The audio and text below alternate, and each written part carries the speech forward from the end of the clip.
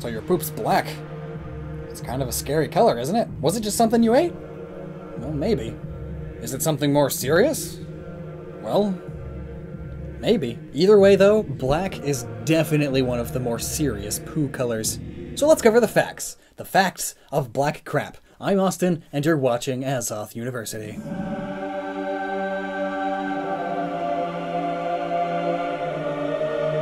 Maybe it's just because you ate a lot of black or really dark food dye, or black licorice. Blueberries, prunes, chocolate, and excess of iron due to a vitamin, even 𝖽𝖺𝖺, the pinkest of medicines, can make your stool black just because of the way it happens to digest. So, if you ate something like that, then there's nothing really to worry about. All that's really happening is that your body is shoving out all of that food before it can fully digest it, which can be caused by all sorts of reasons that we go over in the previously covered colors. Stress, intolerance, illness, etc. Now, black stool, along with pain, vomiting, or diarrhea, now that's a whole new can of beans. You've found yourself in a crappy situation. The most common thing that causes poo as black as the night is a heavily bleeding ulcer, which, if you don't know, is just an open wound that fails to heal for an extended period of time. Ain't that great? You may have an ulcer in your esophagus or your stomach, because while blood is red, when it digests and interacts with all of your enzymes and whatnot, it turns black. And yes, that does mean that vampires always have black craps. Makes sense.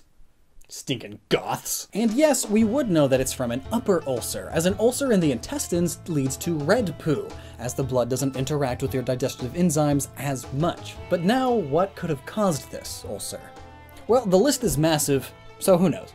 Could be cancer. Pray it's not. It could also be liver disease, varices, which is basically hemorrhoids but in the esophagus or stomach, meaning veins that are too big for their own good. Thanks, buddy. Like, I appreciate the fact that you're making veins so my blood can get places and I can live, but like, there's such a thing as too much of a good thing. You could have a stomach infection, or perhaps you took too many NSAIDs on an empty stomach, meaning aspirin and ibuprofen, things like that. You take them to help with the pain, and they just do the opposite.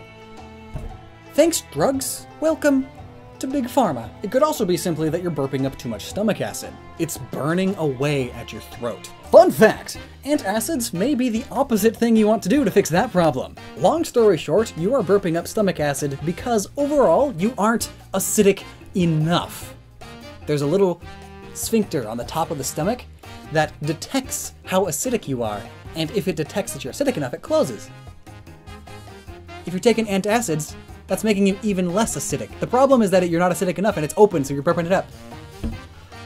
You're doing the opposite thing you should be. Don't you just love when human physiology just gets in the way of things being easy for common knowledge knowers to understand?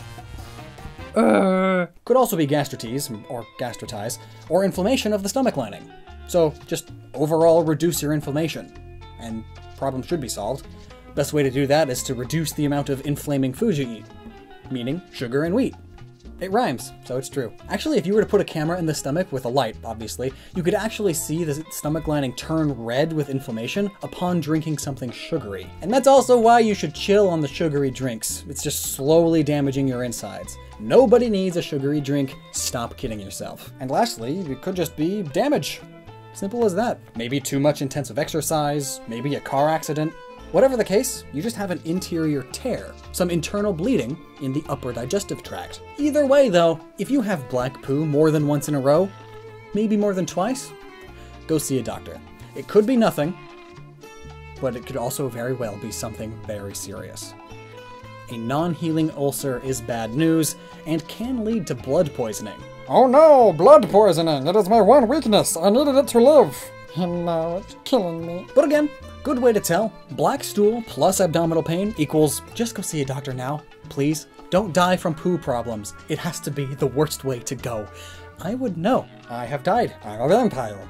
Dracula. Poo from the deepest, darkest depths. Next time we'll discuss red stool, which can also be scary, but for different reasons. Until then, never stop improving by watching our stuff.